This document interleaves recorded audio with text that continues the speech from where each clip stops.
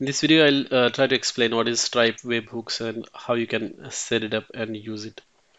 So the Stripe webhook is nothing but an API endpoint that gets invoked by the Stripe when certain event happens. For example, when customer completes the session checkout, then you want to do some processing, like if you want to save the data of customer order in your database. So in those kind of scenarios, you can use the webhook. So basically, webhook tells Stripe to call our API whenever a certain event happens. So I will try to explain this with one event, which is session checkout completed. But you can use this for any other event as well. So let us jump into it. I will show you how you can set up the webhook. So if you go to the Stripe dashboard, you have to go to the developers, and in here you will find these webhooks. Once you click here, you have to click on add endpoint. So basically, you have to add the endpoint over here. So this endpoint is basically the API that you have created on your server. So this has to be like your server, say for example, softforce.org/API slash whatever you want to do give the name.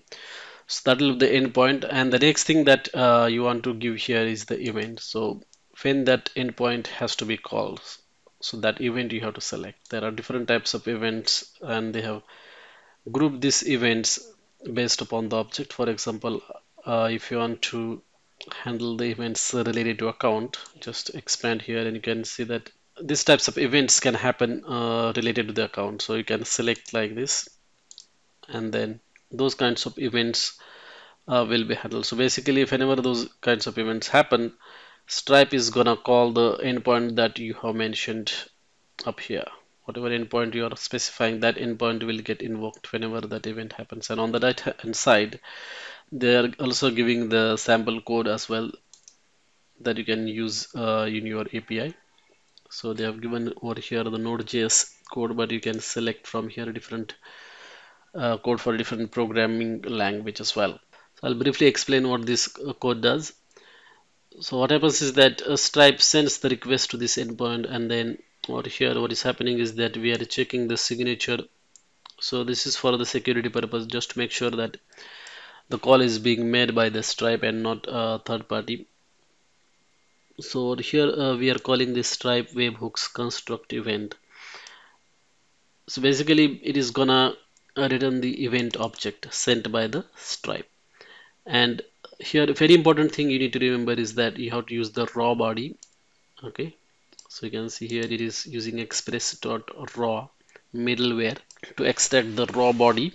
And if you're using nextjs, generally they use the body parser, so you have to make sure that body parser is disabled, and you have to use the raw body to create the event object, otherwise it will fail. Also you have to put here the secret, endpoint secret over here. So this endpoint secret, you can, for each endpoint there is a specific secret that is required to verify the signature sent by the Stripe. And once the event object is here, you can process that, like you can see what kind of event is there, and based upon that you can also extract the event data as well, and then you can do rest of the processing. So over here I have given this sample code for the Next.js application, and as I said, we will need the raw body, so I have installed this raw body package. And also I'm using this secret. For each endpoint there will be a secret, so you have to use that secret to verify the signature. And over here in the construct event, remember that I'm using the raw body using this get raw body method. Okay, and endpoint secret is being passed here. So if everything is okay, then event object will be created, otherwise it will throw error saying that signature is not matching.